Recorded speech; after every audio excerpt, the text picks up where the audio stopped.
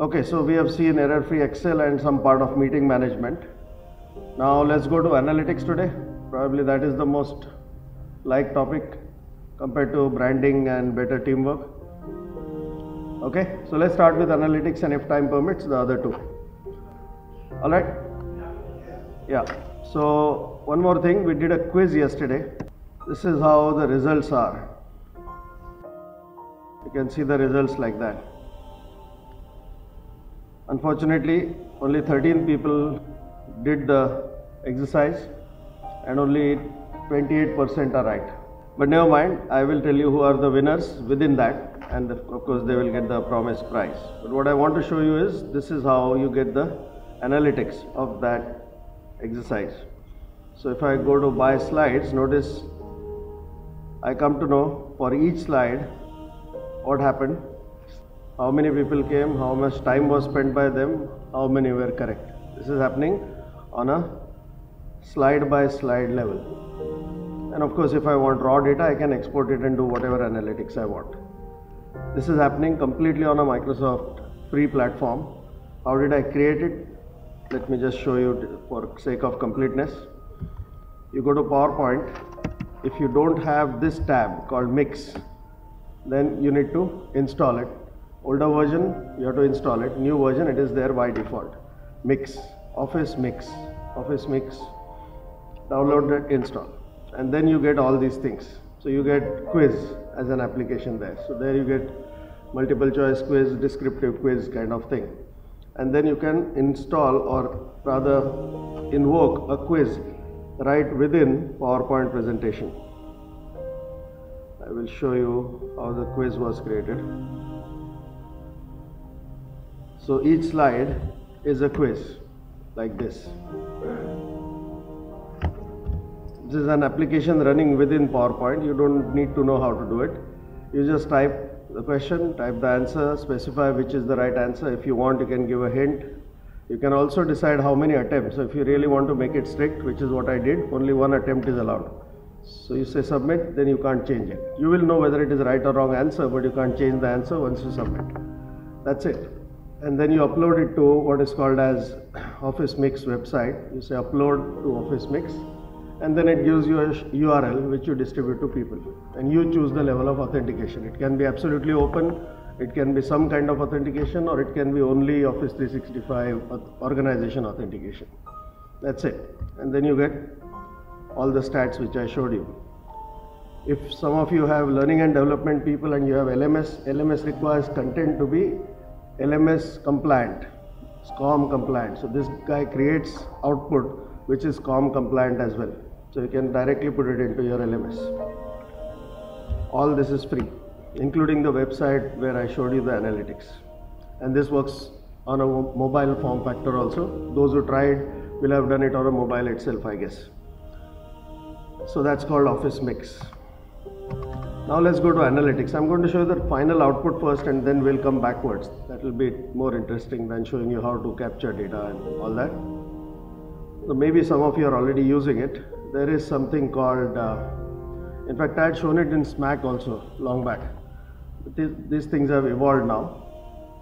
So I'll show you one thing which is working right now here. See, this is the latest analysis I did of your data from the CIO Crown site. These are all your posts from Facebook. Along with that, I captured number of comments, number of likes, number of shares. The raw data came directly into what is called as Power BI. Power BI, which is, what is Power BI? Power BI is an independent tool which works on desktop, which does not require Excel to connect to all kinds of data sources.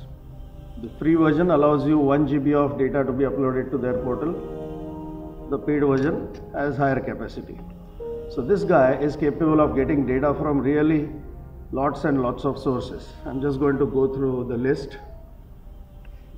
So files, of course, we know CSV and Excel continue to be the mainstay even today at end user level. XML, JSON also allowed. Folder and SharePoint folder also allowed. What does that mean? Many times we get raw data in whatever format, every month, and we dump that into same folder, and then you want to combine all those files. The only method of doing that was to import it one by one into Excel and then combine it. Now you can go and give the folder itself, it will combine all the files in one stroke. No manual copy paste multiple times. That's a very useful thing. Then of course it connects to all kinds of databases including SAP, and this list is growing. Then it goes to all kinds of Azure, many of you must be using it, and lots of online services which are not Microsoft at all. It can talk to Google Analytics also, GitHub, MailChimp, all kinds of things. One of them is Facebook. That's what I used just now. So you go to Facebook, log in as you, and then anything in Facebook which is publicly available, not just your page, can be analyzed. That's it. And it remembers your credentials, not just for Facebook, but all these other guys. It's a long list. And then there are some special things which are even more interesting, like a simple web page, SharePoint list, Adobe, and so on. So even your own mailbox can be analyzed like this. Active Directory can be analyzed to find all kinds of information, because Active Directory has a lot of properties, but it doesn't have a reporting tool as such which can give you information across the organization. And this list, as I said, is growing and growing and growing. Okay, so I got this, and then I could create something like this. So notice what I'm showing you here. Here I'm showing you the topics or the posts, and I have sorted this in descending order of likes.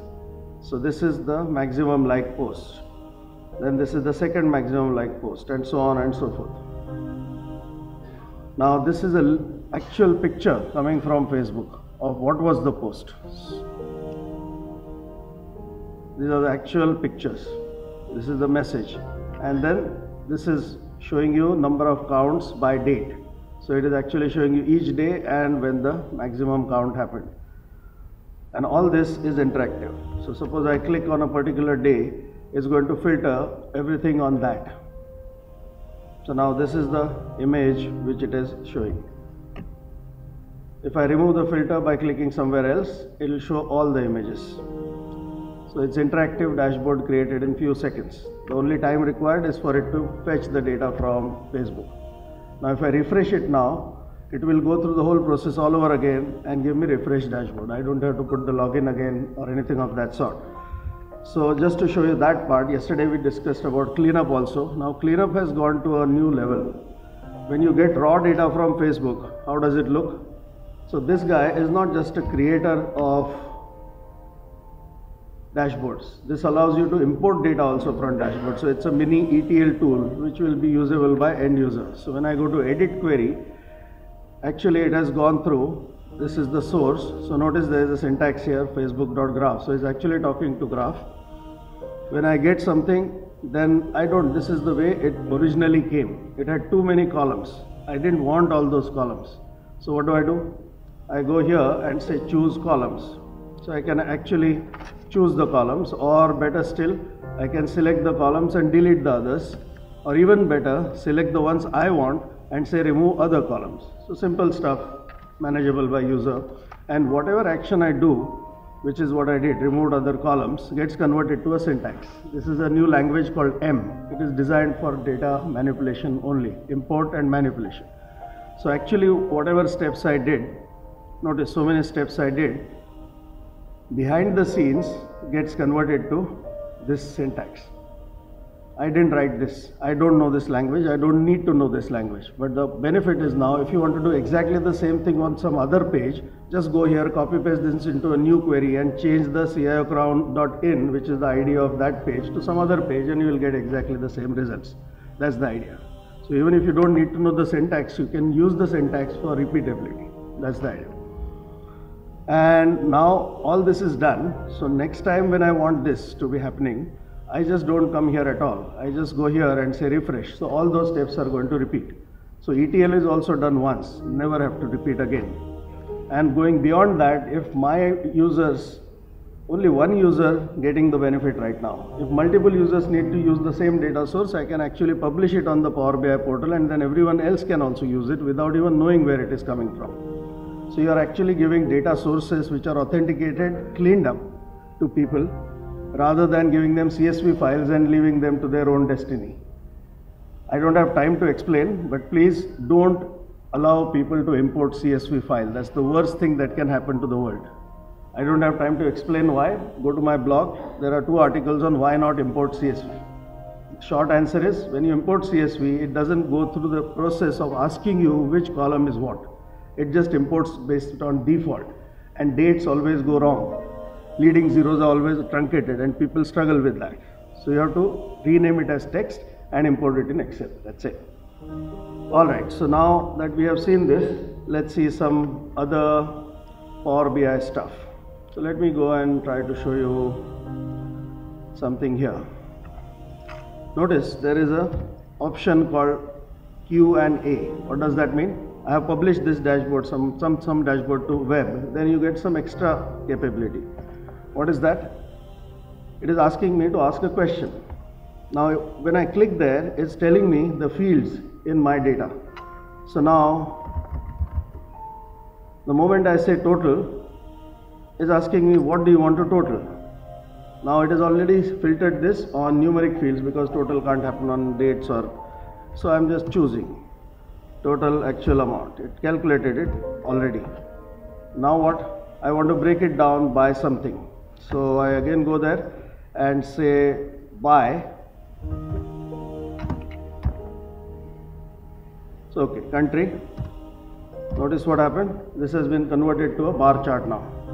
But I don't want to see countries as a bar chart, or what do I want to see it as? As a map. Done. So what is this? This is interactive map happening directly by just typing a sentence. I have not pre-programmed it, I have not created some syntax behind the scenes, I have not created any kind of vocabulary for it. This is just out of the box.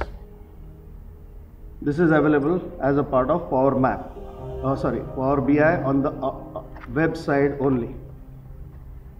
Another good thing which we have never seen before, at least I have not shown it before, is when you get the data, how to analyze the data is decided either by the person who is doing it or someone else in the organization. There are only 2 possibilities. Now whenever we analyze data, we generally analyze it based on what someone is asking me, what kind of report I am supposed to generate. If I have some extra time, maybe I will do some exploration randomly as well, and I will benefit from it, generally speaking.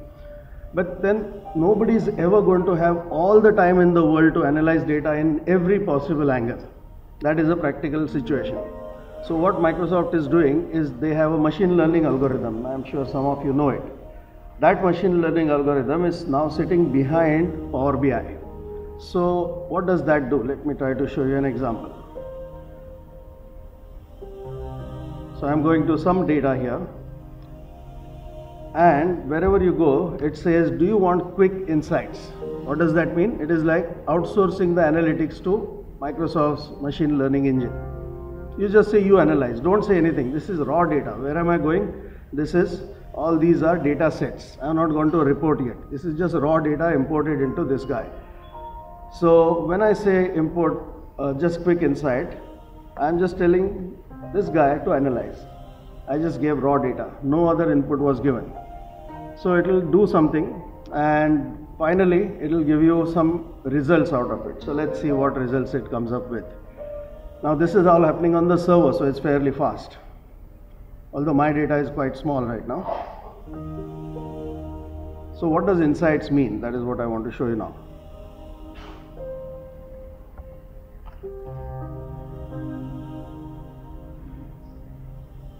Okay, so this is a long thing it has given me. It has given me reports the way we typically would do, but it has not any report. Let's see one by one. What is it saying? This is called category outlier. What is it saying? Indonesia is doing much more business. Now that may be something you would have noticed obviously, but let's go further. What is it showing? Technically speaking, this is called outlier. That means standard deviation plus or minus 2. That means it has to be abnormal in some way, interesting in some way. It will not tell you the reason behind it, but it will highlight that object to you, and then it's up to you to figure out why this happened. Now notice this has done clustering analysis. Most of the data is lying here. There are 3 things going outside the cluster. So this is a scatter chart, amount versus average of age. And all of them are here. And there are 3 here which happened on specific dates. And that is outside the pattern. So now you go there on 4th June and figure out what happened, like that. So in here, this case, what is the problem? Something else. Average of age is 28. Now in this cluster, typically it is 30, 37 age. This is higher age, and this is another one. So these are the 3 incidents you will have to focus on and figure out why it happened, what actually went behind it. Another one. Say there are April month, Indonesia is doing even better than others. What does that mean? Earlier it has already told us that Indonesia is doing better. But that's an overall picture. Now it is saying even further, on these 2 dates there is something. Now notice this. Of course this is fictitious data, but just to give you an idea. Entertainment and fuel station have noticeably more amount in Indonesia.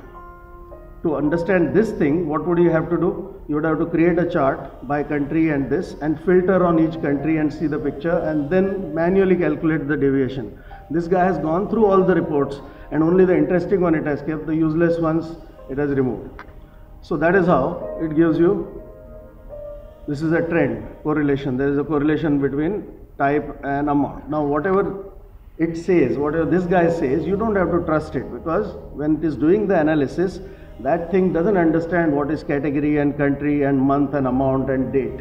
It understands number and text. It doesn't understand the meaning of what is there in the country, or it doesn't understand meaning of a category of product you have. It's just doing statistical analysis on numbers, dates and text. So sometimes it finds a correlation, but practically it doesn't mean anything, so you'll ignore it. But if you find something useful, for example, this one is useful, I can say pin. What does that mean? Now it becomes a regular report for me, and it will go and stick to my dashboard. So now by allowing this guy to analyze something, I found something useful, and by pinning it to my dashboard, I have made it a standard operating procedure next time onwards. So next time when I refresh the data, it is automatically going to do this. So if you already have Power BI, try this. This may show you some insights which were absolutely impossible to get so easily in any other way. And you can try it for free actually. So this goes on and on like that. So it does require someone who knows the business to figure out what is good out of it, but then it is worth the effort. Okay, so that's quickly about analytics. Time kitna bhai? Okay. So next, I want to show you some new feature. Let me see if bandwidth is good.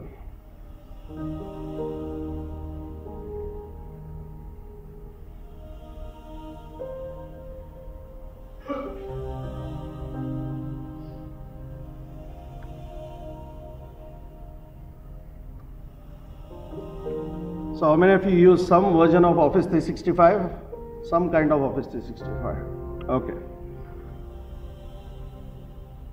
So in Office 365, there is a new feature which was introduced recently. Recently means say 6 to 8 months back, but there was not much publicity about it.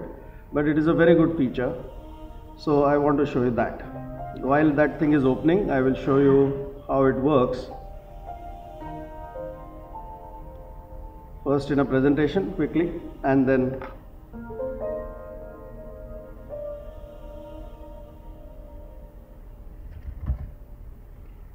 now if you look at my presentation, I have 123 slides. Of course I am not going to show you all of them, but if you look at it, this is how it looks. You don't see a single slide of mine. How is this happening? Someone will know. It is showing me each one has those many slides. So if I open it, it is showing me the slides. Close it, gone. How do you do that? It's very simple. You make a presentation as usual. Maybe these 3 slides have some specific topic. So right click there and say add section. Then it will add a new section. Then you right click on it and say rename, and then give it a name like that. So what happens? You can create multiple sections. You click here, it collapses. You expand, collapse. If you want, you can say expand all, collapse all. What is the benefit? You can rearrange things. Suppose someone says today we want analytics first and then Outlook. I can just drag and drop and rearrange the entire presentation in a few seconds, If someone says only give me word slides, I open this and click here, all the slides are selected, I copy paste and give it. And best part is, when I'm running the presentation, whatever the presentation is, people say, no, I don't want this, I want something else. So what do I do? What do I do? Depending on the version I have, I will either go to section, or I will say zoom, see all slides. So when I see all slides, actually I see the sections here. So I say, okay, what do you want? Teamwork? Fine, I go and show teamwork. So you have interactivity without coming out of the presentation as well. So now how do we do teamwork today? Like this. I am saying there are two types of teamwork, by the way. Which first type of teamwork is where we have a department, a fixed group of people who continue to work with each other on a long-term basis. Typically teams and departments which are specialized in their work, finance, accounting, marketing, that kind of teamwork. Other kind of teamwork is ad hoc. Ad hoc means what? There is a new project coming up which has a fixed deadline. After that deadline, no, the project finishes. In that project, people from different departments are going to come. They are not going to work with each other for life. They are going to work only during the project duration. Now, how do you manage that kind of teamwork? For departmental teamwork, you already have some server areas, you have SharePoint sites, or a combination. For ad hoc guys, we have nothing. So what happens? Multiple people randomly come together. They keep sending mails to each other, confusing each other.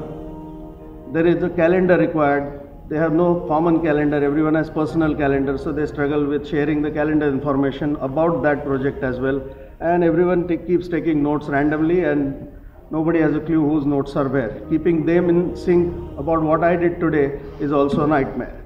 Just to give you a calculation of this, we know OneNote does calculation. So if there are 11 people, say 12 people in the team, and the project goes on for 3 months. How many mails are we talking about? Very simple calculation. 12 people means I am one of them. I have to inform the remaining 11 what I did today. Same way, other 11 are trying to tell me what they did today. And this goes on for, let's say, 22 days in a month and 7,900 mails. And you are taking the trouble to archive them, keep them safe and all that. It's a total waste of time. This is called teamwork, by the way. So, this is true. In spite of all the technology we have, this is what we still do. No questions asked. So obviously this is not teamwork, so throw it away. There has to be a better way. What is the thing we want? We have to have a place where we can form the team first, very quickly. And then we need a place to store that project related files. Not my hard disk, not my OneDrive, not departmental SharePoint, a separate place. Similarly, I need a special calendar just for that project, which doesn't interfere with any other calendar of mine. And then obviously people are going to take notes, so I need a common place to take notes. And all these now are put together into something called groups. This is a part of Office 365. Irrespective of which version of Office 365 you have, every one of you have this. So what do you have to do? To save time, I'll just show it to you on screen rather than demo. So you can create a group through OneDrive as well as Outlook Web Access. If you have Office 2016, you can create it within Outlook client side as well. All that you have to do is say create a group. Once you say create a group, it just asks you a name, and the second step it will ask you who are the people. That's it. Any user can do it. Everyone has rights for it. Done. Now what does it do? It creates a group. If you want, you can give it a logo as well. Then it creates a separate place for conversation about that project. Doesn't clutter your inbox at all. That is the first benefit. Then it creates a separate area like OneDrive for that project only. So it doesn't interfere with any other storage. And it creates a shared calendar as well as a shared OneNote notebook, what we saw yesterday. So now what happens? If I want to inform something to my team, what do? I just type an email ID called Efficiency Workshop. This has automatically become a DL. I didn't have to talk to IT to do it. The system did. And then the mail will go to everyone. This works on regular Outlook as well as Outlook Web Access. Then it has, in Outlook itself, you will see conversation calendar, files and notebook. So now when they receive the mail, they can reply to it and everyone knows about it. It is not going and cluttering individual person's inbox. It is going to that conversation area. And then of course I get files storage separately. Now this file storage can also be used offline on any device which has OneDrive installed. So you don't have to worry about physically having those files literally. So sync is built in. And now when you want to send a file to anybody, you can just choose the file, and now what is going to go? It's just a link which is going to go. Files are not going anywhere. So again, storage is minimized, single place of truth. And then if there is a shared calendar, when it is a meeting related to that particular activity, you create it here. And then it will automatically appear in every person's calendar. No synchronization is required, no special programming or integration is required. It's just happening out of the box. So you get best of both worlds. And of course there are shared notes. So once there is a OneNote notebook which I showed you yesterday, which is kept on a shared place, everyone can synchronize that OneNote notebook and use it together. Whatever I do, others know. Whatever others do, I know. And I don't need a laptop for this. I don't need a browser for this. On every device there is a free version of OneNote available. I just use that. So it simplifies the whole thing completely. So because you are IT people, I'll show you what it did behind the scenes. It created a delivery group in Exchange. It actually created a team site in SharePoint. And then it created a document library and added a OneNote notebook to it and gave everyone the relevant rights. None of these features is new. Each of these could have been done in 12 years back. The problem is, to create a DL, you have to go to a separate person. To create a SharePoint site, you have to go to a separate person. OneNote, nobody knows, so nobody is going to make it. It's that bad. But now all this behind the scenes, we have to just say create a group, and that's the job done. So anytime there is ad hoc teamwork, try to use this. And you'll see the benefits. And groups as an app itself is available on Android as well as. So what does groups give you? All of these things put together. So we have to finish. So I'm going to show you one absolutely latest feature and then we'll finish.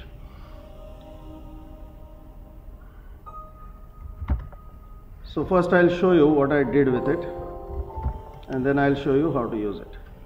So when it comes to document collaboration, all of us know how we work in spite of having all the collaboration tools. I have a document, I need inputs from few people. What am I going to do? Send it to those people by CC. They are going to type whatever they want to, then it comes back to me. Now my designation becomes Vice President copy paste. Then I make a 6th copy.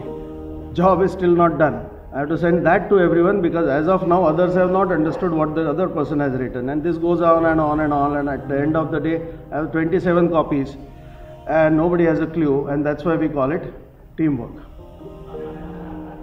We do team building exercises also, so that we can spoil each other's life with more efficiency and vigor. Obviously this is bad, so I'm not going to show you how to do it better. You know how to do it better. Put it on cloud and share. But the question is, you see the animation which I did, that would have taken significant amount of effort to do this to that, that to this, line animation from here to there, there to here. It would have taken significant amount of time. But now with a new feature Microsoft has introduced, this took me 3 minutes after having the shapes in place. Not even that, actually, less. So to illustrate what it does, let me show you an example. I have a shape here. I have another shape here. I just moved that here. This is slide 1, this is slide 2. No animation is applied. I'll show you. Animation pane is empty. Nothing there. Now what do? You go to second slide, go to transitions instead of animation. We know what is transition. Transition moves from something from one slide to another. But now a small little button called Morph has been added. It's an extremely powerful button. This is software by itself, but just a humble button there. And now what do? Second slide, you say Morph. What does that mean? PowerPoint is going to look at the previous slide and the next slide, and then it is going to do the intermediate animation itself. The duration also you can control. Now, this was very simple. Now once you understand this, we can do wonders with it. For example, this is the Microsoft logo. What does it contain? 4 squares. This is the last slide I have. First slide, what do I have? I have those 4 shapes, but they are somewhere randomly outside. Then in the second slide, they are in the slide but still not finalized, still not finalized, still not finalized. So now these are the slides, and then I have applied Morph. So now see the impact. Okay, how much time? Few seconds. Now going further, just more sophisticated if you like. Look at this. I have two planes outside this area. This is the first slide. Second slide, where are those planes? They are gone to the other side. That's it. So I run this presentation, see what happens.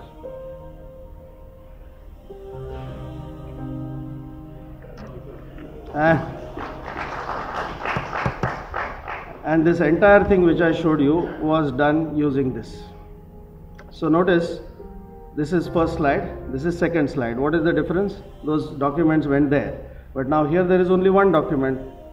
Where did the other 4 come from? So there are actually 5 documents sitting behind here. That's all. No animation, all this happened. And this actually works on text also. So I will show you how it works on text. You just put random text, and the next slide you put some other text, it will animate. That's all there is to it. Thank you.